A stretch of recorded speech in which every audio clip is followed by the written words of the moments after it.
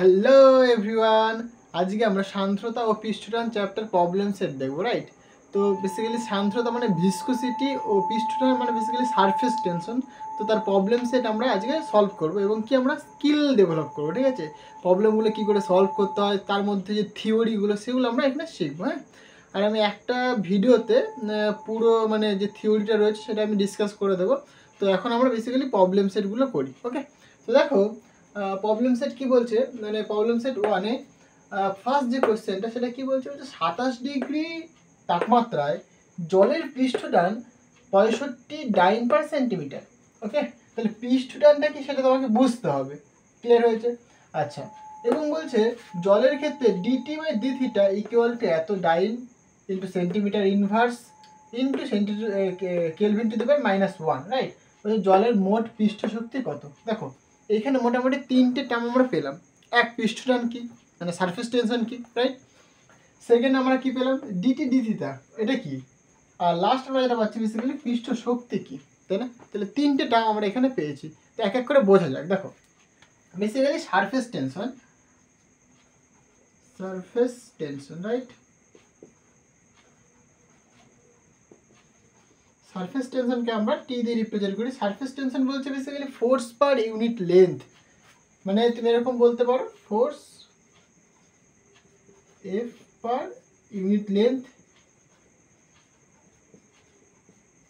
এইটা basically, right? মানে basically জিনিসটা কি বলতে চাইছে, দেখো ধরো তুমি একটা পাত্র নিয়েছো, পাত্রে জল রয়েছে, রাইট? এটা জল, মানে এটা তুমি উপর থেকে দেখছো, এটা জল রয়েছে এখানটায়, এখানে জল রয়েছে, রাইট? মানে বেসিক্যালি কি হয়, ধরো এইখানে যে জলটা রয়েছে, জলের ক্ষেত্রফলটা সবসময় মিনিমাম হওয়ার চেষ্টা করে। জলের যে এই পৃষ্ঠতলে মানে পৃষ্ঠ বরাবর, হ্যাঁ, এই সারফেস বরাবর যে মানে জলের যে লেয়ার রয়েছে, সেই জলের লেয়ারটা সবসময় কি তার এরিয়াটাকে মিনিমাম করার চেষ্টা করে, ঠিক আছে? তো এরিয়াটাকে সবসময় কি মিনিমাম করার চেষ্টা করে। তার জন্য কি এইখানে যে আমরা একটা যদি মানে কাল্পনিক যদি রেখা কল্পনা করি, তার উপর কি একটা ফোর্স কাজ করে, সবসময় কি তার উপর একটা ফোর্স কাজ করে, রাইট? ফোর্স কাজ করে। তাহলে এই যে ফোর্স কাজ করে পার ইউনিট লেন্থে যে পরিমাণ ফোর্স কাজ করে সেটাকে বলে আমরা কি, তার সারফেস টেনশন। এই সারফেস টেনশনের ডেফিনেশন আমরা আরেকটা ওয়েতে বলতে পারি, যেমন ধরো এই যে তরলের যে পৃষ্ঠটা, এই পৃষ্ঠটার ক্ষেত্রফলটাকে বৃদ্ধি করতে, একক পরিমাণ বৃদ্ধি করতে যে পরিমাণ কার্য করতে হয়, মানে কি, মানে বেসিক্যালি জাস্ট এরকম এই ডেফিনেশনটা আমরা এরকম লিখতে পারি, বেসিক্যালি ডাব্লিউ মানে কার্য বাই এরিয়া, মানে একক ক্ষেত্রফল বৃদ্ধি করতে একটা সারফেস, এই সারফেসে একক ক্ষেত্রফল বৃদ্ধি করতে যে পরিমাণ কার্য আমাকে করতে হবে সেটা কি আমরা বলবো সারফেস টেনশন। যেরকম তোমরা দেখবে বেসিক্যালি জলের যে মানে জলের যে উপরিতলে তুমি কি করতে পারো, বেসিক্যালি যদি একটা তুমি ধরো মানে সুচ বা সুই, সেটাকে যদি তুমি হালকা করে যদি রেখে দাও, দেখবে সেটা কিন্তু ভাসতে থাকে। কেন ভাসে? বেসিক্যালি সারফেস টেনশনের জন্য ভাসে। মানে ওই যে উপরের লেয়ারটা, ওইটা বেসিক্যালি কি তার এরিয়াটাকে সবসময় কি মিনিমাম করার চেষ্টা করে, ঠিক আছে? তার ফলে কি সেখানে একটা লেয়ার উৎপন্ন করে, ওকে, যেটা কি করে বেসিক্যালি সেটাকে ভাসিয়ে রাখে, ওকে? তো সেটাকেই বলি আমরা বেসিক্যালি সারফেস টেনশন। ক্লিয়ার হয়েছে? এখান থেকে যদি তুমি ডাইমেনশন বা সব কিছু যদি আসতে চাও একই রকম হয়ে যাবে। তুমি এখান থেকে যদি মাত্রা বা ডাইমেনশনে যদি আসতে চাও, তুমি দেখতেই পারো ফোর্স মানে M L T to the power -1 divided by এল, মানে আলটিমেট মাত্রা আসবে এম টি টু দি পাওয়ার -1। এখান থেকে যদি তুমি মাত্রায় আসতে চাও, তুমি দেখো কার্য মানে force into displacement divided by area মানে লেন্থের স্কোয়ার, বেসিক্যালি ফোর্স মানে M L T to the power -1 into length রয়েছে মানে একটা এল থাকবে, নিচে আবার এল স্কোয়ার, মানে এল স্কোয়ার কেটে যাচ্ছে, সুতরাং থাকবে কি এম টি টু দি পাওয়ার -1। মানে দেখো যে দুটো ডেফিনেশন কিন্তু আলাদা কিছু নাই, কারণ কি তাদের ডাইমেনশন সেম, তার মানে কি দুটো ডেফিনেশন কিন্তু সেম জিনিস। ক্লিয়ার হয়েছে? তাহলে এই হচ্ছে আমাদের সারফেস টেনশন। তাহলে এর যে ইউনিট হবে, ইউনিট কি লিখবে তুমি, দেখো ডাইন, মানে যদি আমি সিজিএস সিস্টেমে বলি তাহলে কি বলবে তুমি, ডাইন, যেহেতু ফোর্সের unit dine divided by centimetre, মানে ইন সিজিএস সিস্টেম তুমি বলবে ডাইন পার centimetre, R in SI system ভাই তুমি বলবে নিউটন পার মিটার। এই তো দেখেই বুঝতে পারছো এখান থেকে। ক্লিয়ার হয়েছে? তাহলে এই হচ্ছে আমাদের সারফেস টেনশন। আশা করি জিনিসটা ক্লিয়ার হলো। আচ্ছা, নেক্সট আমি দেখো বলছি কি, এই যে ডিটি ডি থিটা এটা কি বলতে চাইছে, তাই না? মানে টি হচ্ছে তোমার সারফেস টেনশন, তোমার টেম্পারেচার রেসপেক্টে সারফেস টেনশনটা কি সেটা, মানে বেসিক্যালি এটা বলতে পারো তুমি surface tension gradient, right? Surface tension gradient মানে টেম্পারেচার ইনক্রিজ করার দরুন সারফেস টেনশনটা কি বাড়ছে না কমছে, এই নেগেটিভ সাইন মানে তোমাকে সেটা বুঝতে পারো তুমি কমবে, তাই তো? নেগেটিভ সাইন মানে কি বেসিক্যালি এখানে কমবে, এখানে যেটা দিয়েছে সেটা মানে কমবে, মানে এইটাকে তুমি বলতে পারো temperature surface tension gradient with respect to temperature, clear? যেরকম ধরো মানে এইটা বেসিক্যালি থার্মোডাইনামিক্স থেকে আসে, মানে কতখানি মানে টেম্পারেচার চেঞ্জ করার দরুন সারফেস টেনশনে কী পরিমাণ চেঞ্জ হচ্ছে, তাই তো? টেম্পারেচার চেঞ্জ করার দরুন সারফেস টেনশনে কী পরিমাণ চেঞ্জ হচ্ছে সেটাই রিপ্রেজেন্ট করছে DT by D theta, clear হয়েছে? তাহলে তুমি এটা কিরকমও বলতে পারো, চেঞ্জ ইন সারফেস টেনশন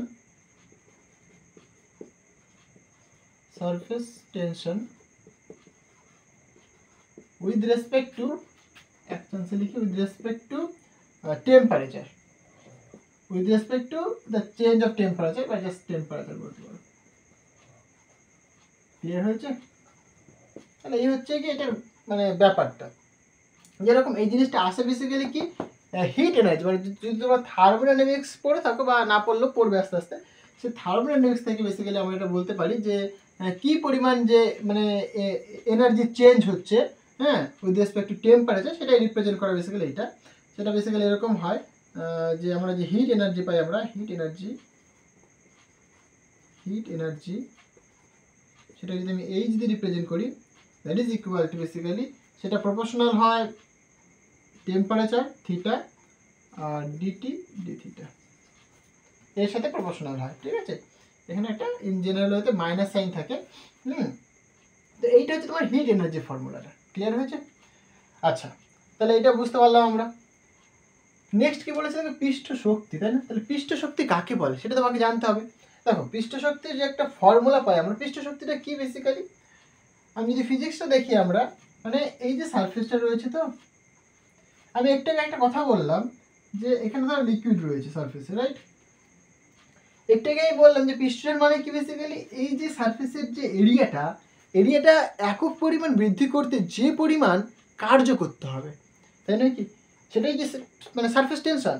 তাহলে এই যে কার্য করতে হচ্ছে সেই কার্যটাই কি বেশি, তার মধ্যে মানে ওই যে সারফেসটা, এই যে সারফেসটার মধ্যে কি এনার্জি রূপে স্টোর হয়ে আছে, তাই সেটা যে এনার্জি স্টোর হয়ে আছে মানে ওই যে এই মানে এর সারফেসটাকে ইনক্রিজ করানোর জন্য যে পরিমাণ কার্য করতে হচ্ছে সেই কার্যটা কি ওই সারফেসটার মধ্যে স্টোর হয়ে আছে, তাই সেটাকে বলে আমরা কি পৃষ্ঠ শক্তি অথবা স্থিতিশক্তি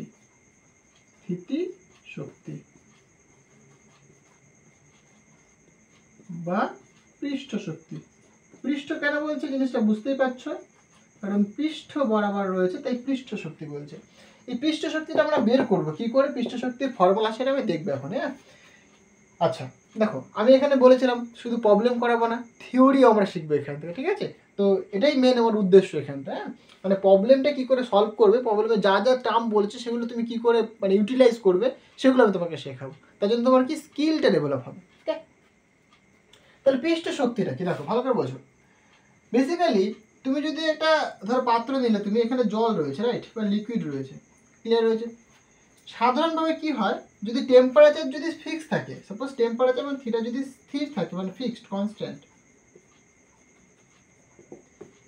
এই যে সিস্টেমে টেম্পারেচার বললে তো ফিক্সড রয়েছে, তার ফলে কি হলো দেখো, মানে ঘটনাটা কি হয়, এই যে সারফেস মানে লিকুইডের যে সারফেসটা, ঠিক আছে, তার যদি আমরা মানে করি কি বলে এরিয়া যদি ইনক্রিজ করি আমরা, তার যদি এরিয়া ইনক্রিজ করা হয়, ইন জেনারেল যদি টেম্পারেচার যদি কনস্ট্যান্ট থাকে, ঠিক আছে, মানে টেম্পারেচার যদি কনস্ট্যান্ট থাকে তাহলে মানে আইডিয়ালি কি হয় যে হ্যাঁ ভাই সারফেস টেনশন ইনক্রিজ করতে থাকে, ঠিক আছে, ভালো কথা বুঝলাম। বাট ইন জেনারেল কি হয় দেখো, যখন এর এরিয়া যখন বাড়তে থাকে তখন কি হয়, এরিয়া বাড়ছে মানে তল থেকে মলিকিউলসগুলো কিন্তু উপরের দিকে আসতে থাকে, ওকে? এবার আমি বললাম টেম্পারেচার কনস্ট্যান্ট, তাহলে তল থেকে মলিকিউলসগুলো উপরের দিকে আসতে থাকে, তা তাদের একটা কাইনেটিক এনার্জি রয়েছে, তাদের একটা নিজস্ব কাইনেটিক এনার্জি রয়েছে। এবার ঘটনাটা কি হয় দেখো, টেম্পারেচার কনস্ট্যান্ট হওয়ার দরুন টেম্পারেচার কনস্ট্যান্ট হওয়ার ধরুন টেম্পারেচার আবার কাইনেটিক এনার্জির সাথে রিলেশন রয়েছে, তাই না কি? কারণ কি কাইনেটিক এনার্জিকে যদি আমরা কি বলি, that is proportional to temperature. ওকে, এখানে থিটাটা লিখেছি আমি টেম্পারেচার, কোনো অসুবিধা নেই। তাহলে কাইনেটিক এনার্জি টেম্পারেচারের সাথে ডিরেক্টলি প্রপোর্শনাল হয়, টেম্পারেচার বাড়লে পরে কাইনেটিক এনার্জি বাড়ে। যেহেতু টেম্পারেচারটা কনস্ট্যান্ট রেখেছে, তার মানে কি, তার মানে বেসিক্যালি যে ওপরে যে আসছে মলিকিউলসগুলো, ঠিক আছে, তাদের কিন্তু কাইনেটিক এনার্জি আস্তে আস্তে কিন্তু মানে লস হচ্ছে। কারণ কি টেম্পারেচার তো কনস্ট্যান্ট বাবা, কাইনেটিক এনার্জি লস হবে, তার মানে মানে বেসিক্যালি কাইনেটিক এনার্জি পাবে না বেশি, তাই নয় কি? এখানে আসার জন্য তো ভাই কাইনেটিক এনার্জি দরকার, আমার তো মানে মুভমেন্ট করার জন্য তোমার তো এনার্জি দরকার। টেম্পারেচার দিলে তবে তো আমি এনার্জি পাবো। আমি তো টেম্পারেচার দেয়নি এখানটা বেশি, টেম্পারেচার কনস্ট্যান্ট, তারপরে কি এনার্জি পাচ্ছে না উপরে আসার জন্য। ক্লিয়ার হয়েছে? কিন্তু ঘটনাটা কি, যেহেতু টেম্পারেচার কনস্ট্যান্ট, এইবার এই টেম্পারেচারটাকে ফিক্সড করার জন্য, হ্যাঁ মানে টেম্পারেচারটা যেহেতু কনস্ট্যান্ট রয়েছে, তার ফলে কি হয়, এটাকে একটা স্টেবল করার জন্য বাইরে থেকে টেম্পারেচার কিন্তু অ্যাড হতে থাকে, ঠিক আছে? মানে জিনিসটাকে যেহেতু যেহেতু দেখো সারফেসটা যেহেতু বাড়ছে, সারফেসটা বাড়ছে, সাধারণত টেম্পারেচার কমছে। কারণ কি মলিকুলসগুলো দূরে সরে যাচ্ছে, টেম্পারেচার কমছে সারফেসে। এইবার টেম্পারেচার আমি বললাম ফিক্সড, কথাটা ভালো বোঝো। এই যখন আমি সারফেস এরিয়া যখন বাড়াচ্ছি, তখন কি এই টেম্পারেচার কি ডিক্রিজ করছে, রাইট? তাহলে তার জন্য কি হচ্ছে, মলিকুলসগুলো নিচ থেকে উপরের দিকে আসছে, তাহলে কি এদের এদের একটা কি মেকানিক্যাল এনার্জি পাচ্ছ তুমি, একটা মেকানিক্যাল এনার্জি পাচ্ছ, রাইট? বাট এই যে মেকানিক্যাল এনার্জি মানে বেসিক্যালি কাইনেটিক এনার্জি।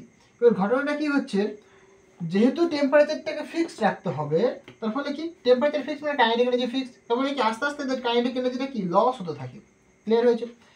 এবার যেহেতু আমি এরিয়া বাড়াচ্ছি আরও, তার মানে কি এরিয়া বাড়ানোর পর টেম্পারেচার কমছে, বাট আমি বললাম টেম্পারেচারটাকে ফিক্সড রাখতে হবে। তাহলে টেম্পারেচার ফিক্স রাখতে হলে কী করতে হবে, বাইরে থেকে টেম্পারেচার অ্যাড হবে, মানে বাইরে থেকে হিট এনার্জি অ্যাড হবে। তাহলে এই যে দেখো পৃষ্ঠ শক্তি, মানে এর মধ্যে যে আমি যে এরিয়াটাকে বাড়াবো, এরিয়াটাকে বাড়াতে গিয়ে আমি দেখছি ভাই টেম্পারেচারটা কমে যাচ্ছে। এবার সেই টেম্পারেচারটাকে ফিক্সড রাখার জন্য দুটো জিনিস কাজ করছে, দুটো এনার্জি কাজ করছে। এক কি মেকানিক্যাল এনার্জি, আর একটা কি এক্সটার্নাল হিট। জিনিসটা কি বোঝাতে পারছি আমি? তাহলে এক্সটার্নাল হিট আসছে সেই টেম্পারেচারটাকে ফিক্সড করার জন্য, আবার নিচের মানে ভেতরের যে মলিকুলসগুলো রয়েছে, লিকুইডের ভেতরে যে মলিকুলসগুলো রয়েছে, সেই মলিকুলসগুলো উপরে আসছে তার টেম্পারেচারটাকে ফিক্সড করানোর জন্য। ক্লিয়ার হয়েছে? তাহলে বেসিক্যালি পৃষ্ঠ শক্তি পাওয়ার জন্য আমাদের দুটো এনার্জি কাজ করছে। এক, তাহলে পৃষ্ঠ শক্তিকে আমি যদি ই দিয়ে রিপ্রেজেন্ট করি, সাপোজ পৃষ্ঠ শক্তি ই দ্যাট ইজ ইকুয়াল টু, তাহলে তুমি কি বলবে, প্রথমত মেকানিক্যাল এনার্জি পাবে তুমি। মেকানিক্যাল এনার্জি মানে সেটা বেসিক্যালি সারফেস এনার্জি, মানে সারফেস টেনশনের জন্য, মানে সারফেস টেনশন বেসিক্যালি, রাইট? তাহলে সেটা হচ্ছে তোমার ক্যাপিটাল টি বললে, প্লাস কি ওপর থেকে দেখো হিট আসছে, মানে এক্সটার্নাল হিট কিন্তু আসছে, যেটা তোমাকে মানে টেম্পারেচারটাকে ফিক্সড করবে। তাহলে এইচ, একটু আগেই বললাম এইচের যে formula we know or we have H equal to minus theta DT D theta. তাহলে সারফেস যে এনার্জি সেটা ই ইকুয়াল টু তুমি টি minus theta DT D theta, এটা তুমি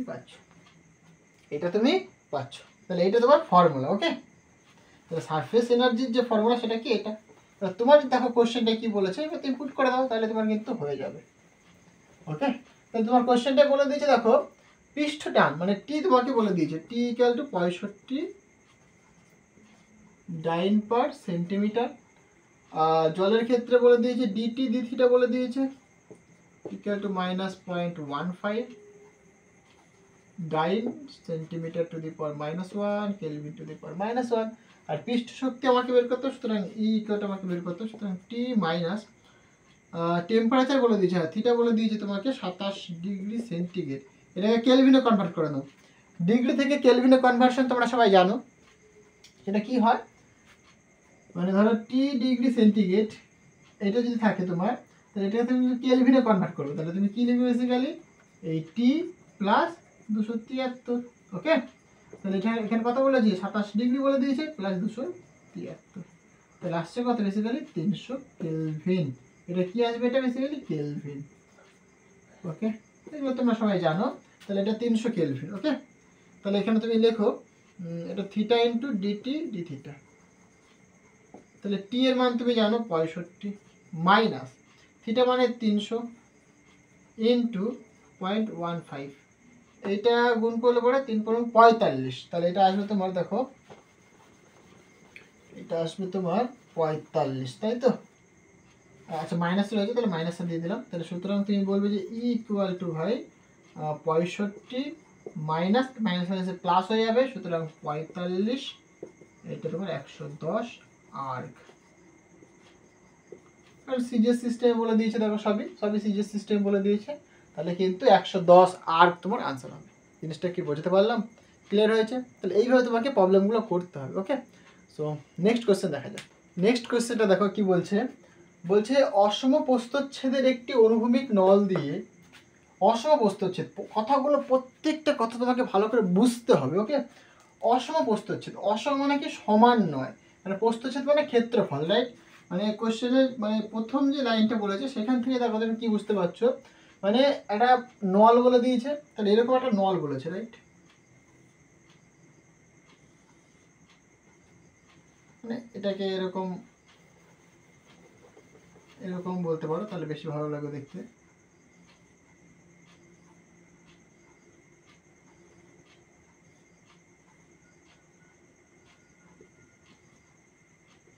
এরকম টাইপের, ওকে, বা জাস্ট যেমন খুশি তুমি বলো না কেন, মানে দুটো যে প্রস্থচ্ছেদ কিন্তু আলাদা।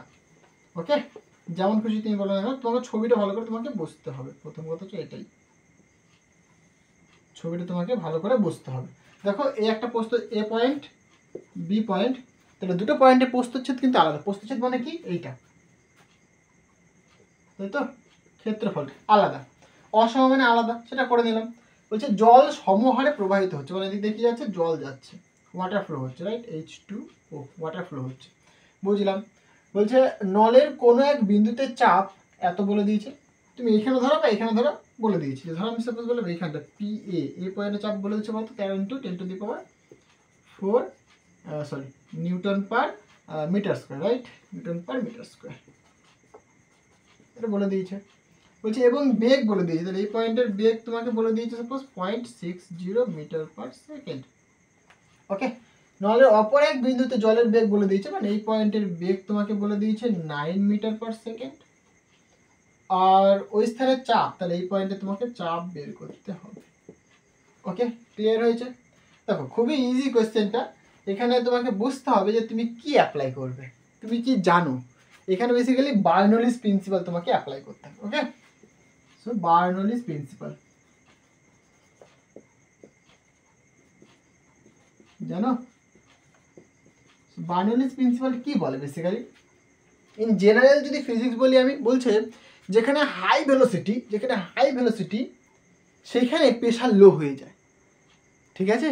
যেখানে প্রচুর ভেলোসিটি হাই সেখানে প্রেশার লো হয়ে যায়, এবং সেই লো প্রেশারটাকে ঠিক করার জন্য কিন্তু আশেপাশ থেকে অ্যাটমসফিয়ারিক প্রেশার কিন্তু সেইখানে আসতে শুরু করে। ঠিক আছে, অনেক এক্সাম্পল দিয়ে কিন্তু বোঝানো যেতে পারে। হ্যাঁ, অনেক শর্ট ভিডিও আছে, সো আমি আমার চ্যানেলে দেওয়া আছে অনেক, তোমরা দেখে নিতে পারো। সো আমি যখন থিওরিটা বোঝাবো তখন আমি সমস্ত এক্সপেরিমেন্ট করে দেখিয়ে তোমাদেরকে বোঝাবো, ঠিক আছে? সেটা আপনি তো বেসিক্যালি ম্যাথমেটিক্যাল যে ফর্মটা হয় বার্নৌলিস প্রিন্সিপালের, বলছে যে প্রেশার একটা পয়েন্ট, ধরো এই দুটো পয়েন্ট বলেছে, তো দুটো পয়েন্টের ক্ষেত্রে যদি বলি আমি, প্রেশার, এই পয়েন্টের প্রেশার প্লাস রো ইন্টু জি ইন্টু এইচ, হাইটের ডিফারেন্স। এখানে বেসিক্যালি হাইটের কোনো ডিফারেন্স নেই, মানে এই পয়েন্টের যে হাইট, এই পয়েন্টের হাইট সেম, তো আমি এখানে শুধু এইচ লিখছি, plus half into rho into V square. Rho মানে বেসিক্যালি ডেন্সিটি, এই যে এখানে যে লিকুইডটা ফ্লো করছে সেই লিকুইডটা ডেন্সিটি, তাহলে এখানে যেহেতু ওয়াটার ফ্লো করছে সো ওয়াটারের ডেন্সিটি রো, তাই জন্য রো লিখলাম। এটা এ লিখে দাও, ইকুয়াল টু তুমি বলবে যে হয় পিবি প্লাস রো জি into H plus half rho VB square. ওকে, এখানে দেখো রোজি এইচ কেটে যাবে। বেসিক্যালি আমি কি বললাম যে হাইটের কোনো ডিফারেন্স নেই, এই পয়েন্ট টু জি এর ভ্যালু যা, এই পয়েন্ট টু জি এর ভ্যালু সেম, তার জন্য রো ইন্টু জি থাকলো। বাট এখানে যদি হাইটের ডিফারেন্স হতো, মানে ধরো এটা নিচে আছে এটা উপরে আছে, বা এটা উপরে আছে এটা নিচে আছে, যদি হাইটের কোনো ডিফারেন্স থাকতো তাহলে তুমি এখানে লিখতে এইচ এ আর এখানে এইচ বি, মানে হাইটের ডিফারেন্স তোমাকে যেহেতু কোশ্চেনে বলেনি তাহলে তুমি বুঝতেই পারছো। এখানে দেখো বলে দিচ্ছি অনুভূমিক বল, তার মানে কি হাইটের ডিফারেন্স নেই, মানে অনুভূমিক বরাবর রয়েছে, রাইট? তার মানে সেখানে কোনো হাইটের ডিফারেন্স নেই। ওকে, তার জন্য আমরা কিন্তু এটাকে কেটে দিতে পারি। ক্লিয়ার হয়েছে? তোমাকে পি এ বলে দিয়েছে, এটা বলে দিয়েছে, এটা বলে দিয়েছে, পি বের করতে হবে, সিম্পল জিনিস। তাহলে পিবি ইকাল তুমি বলতে পারো কি এইটা জাস্ট এদিকে নিয়ে চলে আসো, তাহলে এখানে থাকবে P A plus half into rho into V A square minus half into rho into V B square. এই তো হয়ে গেল, এখানে সব পুট করে দাও, তাহলে হয়ে যাবে। তাহলে পি এ তোমাকে কত বলেছে দেখো, 13 ইন্টু 10⁴ হলো, প্লাস হাফ ইন্টু রো রেখে দাও। আচ্ছা, রো মানে কি? বেসিক্যালি ওয়াটারের ডেন্সিটি, যেহেতু এসআই সিস্টেম বলে দিয়েছে, তাহলে এসআই সিস্টেমে আমরা কিন্তু রো জানি। কত হয় বলে দেখি এসআই সিস্টেমে রো? রোর ভ্যালু বেসিক্যালি হয় 1000 কেজি পার কি, যেহেতু ডেন্সিটি মাস পার মিটার কিউব হবে, তাই তো? এটা তো এটা আমরা বেসিক্যালি জানি। তাহলে এখানে তুমি লিখে দাও 1000 ইন্টু দেখো V A square. V A কত? ভি এ বলে দিয়েছি দেখো তোমার 0.60, তাহলে 0.60 তার হোল স্কোয়ার করবে, তাহলে 6 6 কত হয়? 36 হয়, তাই তো? 6 6 36, 2 ঘর আগে দশমিক মানে 0.36 হবে, তাহলে 0.36 মাইনাস ভিবি দেখো 9 9 স্কোয়ার মানে 81, 81। ওকে, এইটাকে তুমি ক্যালকুলেট করো, তাহলে এখান থেকে ক্যালকুলেট করলে পরে এটাকে তুমি বিয়োগ করো, বিয়োগ করলে একটা ভ্যালু পাবে তুমি, সেটাকে আবার হাফ দিয়ে গুণ করতে হবে, দিয়ে সেটাকে 1000 দিয়ে গুণ করতে হবে, মানে এখান থেকে তুমি ক্যালকুলেট করলে তুমি আনসার পেয়ে যাবে। তো এটাকে আমি এরকমভাবে লিখতে পারি 10⁴ প্লাস এটা হাফ ইন্টু, আচ্ছা নিচে একটা 10 দিয়ে 10⁻10 করে দিই, তাহলে 20 ইন্টু 10⁴ করে দিলাম। এইটাই যদি তুমি ক্যালকুলেশন করো তাহলে তোমার কিন্তু আনসার আসবে 89.68 × 10⁻³ নিউটন পার মিটার স্কোয়ার। তাহলে দেখো একদম ইজি কোয়েশ্চেন, জাস্ট তোমাকে কি জানতে হবে? বার্নৌলিস প্রিন্সিপাল জানতে হবে। এই যে ম্যাথমেটিক্যাল ফর্ম, এটা তুমি যদি জানতে পারো, যদি তোমার মনে থাকে, তাহলে তুমি কিন্তু প্রবলেমটা ইজিলি সলভ করতে পারবে। ঠিক আছে? তো বার্নৌলি প্রিন্সিপাল দিয়ে কিন্তু অনেক প্রশ্ন আসবে, আর ইন্টারেস্টিং কোয়েশ্চেন কিন্তু আমরা বার্নৌলি প্রিন্সিপাল দিয়ে কিন্তু করতে পারি। আর আমাকে একজন কমেন্ট করেছিল যে হাইড্রোস্ট্যাটিক নাকি সিলেবাসে নেই, আমি পরে চেক করলাম, তো আমি দেখলাম সিলেবাসে কিন্তু হাইড্রোস্ট্যাটিক নেই বেসিক্যালি, তাই বেসিক্যালি আমি হাইড্রোস্ট্যাটিক্সে আর সমস্ত প্রবলেম করলাম না, আমি বোধহয় 8খানা কোশ্চেন সলভ করেছি, তো আমি নেক্সট কোশ্চেনগুলো আর করছি না যেহেতু সিলেবাসে নেই, তাই কিন্তু আমি একদম ডিরেক্ট এই সারফেস টেনশন আর যে ভিসকোসিটি চ্যাপ্টারটা, এই চ্যাপ্টারে চলে আসলাম। ঠিক আছে? তো এই চ্যাপ্টারটাই আমরা এখন কন্টিনিউ করব। ওকে, সো নেক্সট কোশ্চেনটা দেখা যাক। ওকে, নেক্সট কোশ্চেনটা দেখো কি বলছে, বেসিক্যালি একটি 8 সেন্টিমিটার বাহু বিশিষ্ট বর্গাকার ফ্রেমকে সাবান জলে ডুবিয়ে ওই ফ্রেমের মধ্যে একটি সাবান জলের পর্দা তৈরি করা হলো। মানে কি? এটা তোমার কাছে বর্গাকার একটা ফ্রেম নিয়েছো তুমি, বা যেমন কিছু তুমি একটা সার্কেল নিতে পারো তুমি, ঠিক আছে? সেটাকে তুমি কী করলে, একটা সাবান গোলা জলের মধ্যে তুমি ডুবিয়ে দিলে, তাহলে তুমি কি দেখতে পাবে? তার মানে ওই যে ইয়েটা গোলটা বা যে স্কোয়ারটা, তার ভিতরে কিন্তু একটা সাবান জলের লেয়ার উৎপন্ন হবে, তাই না? পর্দা উৎপন্ন হবে, তাই তো? আমরা দেখি ছোটোবেলায় আমরা ওই বাবেল ফোলাতাম, আমরা তাই না, ফু করে দিয়ে বাবেল ফোলাতাম, সেই জিনিসটা। বলছি ফ্রেমটির প্রতি বাহুতে ক্রিয়াশীল সাবান জলের পৃষ্ঠটানজনিত বলের মান কত হবে? মানে প্রত্যেকটা বাহুতে। দেখো কোশ্চেনটা ভালো করে বোঝো কি বলতে চাইছি। বেসিক্যালি মানে এই যে একটা ফ্রেম, স্কোয়ার ফ্রেম, এটাকে সাবান জলে ডোবানো হয়েছে, তার ফলে কি হয়েছে? এর মধ্যে কিন্তু একটা সাবান জলের লেয়ার উৎপন্ন হয়েছে, রাইট? লেয়ার উৎপন্ন হয়ে গেছে। এবার প্রতি বাহুতে, এই যে বাহুটা, প্রত্যেকটা বাহু কত বলে দিয়েছে? 8 সেন্টিমিটার করে বলে দিয়েছে। প্রত্যেকটা বাহু কত? 8 সেন্টিমিটার। ক্লিয়ার হয়েছে? একটা স্কোয়ার 8 সেন্টিমিটার করে হবে। তাহলে প্রতি বাহুতে ক্রিয়াশীল সাবান জলের পৃষ্ঠটানজনিত বলের মান কত সেটা আমাকে বের করতে হবে, মানে বেসিক্যালি বল মানে ফোর্স আমাকে বের করতে হবে। সাবান জলের পৃষ্ঠটান তোমাকে বলে দিয়েছে, টি তোমাকে বলে দিয়েছে, টি কত বলে দিয়েছে? 26.5 ডাইন পার সেন্টিমিটার। এখানে ফিজিক্সটা তোমাকে বুঝতে হবে, এখানে কি ফিজিক্সটা তোমাকে বুঝতে হবে। দেখো যখন যে স্কোয়ারটার মধ্যে যখন সাবান জলে যখন লেয়ার উৎপন্ন হলো, তার মানে কি? যখন লেয়ার উৎপন্ন হচ্ছে, দেখো ওপরের যে তলটা, ওপরের তলটাও তার একটা সারফেস টেনশন রয়েছে, আবার সিমিলারলি যে নিচের তলটা, সেখানেও কিন্তু একটা সারফেস টেনশন রয়েছে। তার মানে বেসিক্যালি এখানে যে নেট যে সারফেস টেনশন তুমি পাচ্ছ, দুটো পাচ্ছ, 2 দিয়ে গুণ পাচ্ছ তুমি। মানে এখানে সারফেস টেনশন কত? এখানে ওপরের লেয়ারটার জন্য একটা পাবে তুমি, আর নিচের লেয়ারের জন্য একটা পাবে তুমি, মানে মোট কতখানি পাবে তুমি? 2t পাবে তুমি। মোট কতখানি পাবে তুমি? 2t পাবে তুমি। ক্লিয়ার হয়েছে? তাহলে মোট যে সারফেস টেনশন হবে, টোটাল যে সারফেস টেনশন হবে কি বলে বাংলা পৃষ্ঠটান হবে, এটা কতখানি হবে বেসিক্যালি 2 × t হবে। এটা ফিজিক্স, ক্লিয়ার হয়েছে? এবার সারফেস টেনশনের তুমি ডেফিনেশন জানো, সেটা কি বলে যে ফোর্স পার ইউনিট লেন্থ হয়, ফোর্স পার ইউনিট লেন্থ হয়। এবার তোমাকে বের করতে বলেছে কি বেসিক্যালি ফোর্স, তাহলে ফোর্স এখানে তুমি কি লিখবে t × l লিখবে। বাট এখানে কিন্তু t নয়, এখানে টোটাল সারফেস টেনশন কতখানি 2t, তাহলে এখানে তুমি 2 দিয়ে মাল্টিপ্লাই করে দাও। ফিজিক্সটা কি বোঝাতে পারছি আমি? মানে অ্যাকচুয়ালি সাবানগুলো জলের জন্য যে পৃষ্ঠটান তুমি পাবে সেটা উপরের লেয়ারের জন্য পাবে, আবার তলের লেয়ারের জন্য পাবে। মানে টোটাল তুমি কতখানি পাচ্ছ, 2t পাচ্ছ তুমি, মানে 2 টাইমস পাচ্ছ তুমি সারফেস টেনশন, রাইট? দুটো লেয়ারের জন্য। তাই সারফেস টেনশনের ডেফিনেশন বলছে ফোর্স পার ইউনিট লেন্থ। তাহলে এখানে surface tension, total surface tension তুমি লিখবে সেটা কতখানি, 2t লিখবে, that is equal to F/L। So F is equal to 2t × L। তাহলে তুমি পুট করো 2 × t কত বলে দিয়েছে, 26.5 বলে দিয়েছে, এল কতখানি বলে দিয়েছে, 8 বলে দিয়েছে। ওকে, এটা তুমি সলভ করো, এটাকে সলভ করলে তোমার কিন্তু আনসার আসবে 424। এটা ডাইন, রাইট? সিএস সিস্টেম বলেছে ডাইন, হ্যাঁ, এটা তোমার কিন্তু আনসার। এটা কি প্রতি বাহুর জন্য, দেখো এই বাহুতে কতখানি পৃষ্ঠটান মানে ফোর্স কাজ করছে, 424 ফোর্স কাজ করছে। এই বাহুতে কতখানি কাজ করছে ফোর্স, বেসিক্যালি 424 ফোর্স কাজ করছে। ক্লিয়ার হয়েছে? তাহলে এই বাহুতে তোমার প্রত্যেকটা বাহুতে 424 ডাইন ফোর্স কাজ করছে। ক্লিয়ার হয়েছে? দেখো একদম ইজি কোয়েশ্চেন, কিছুই নেই।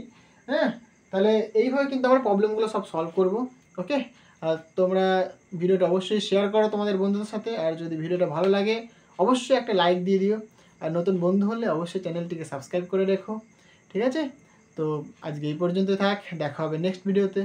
So thank you.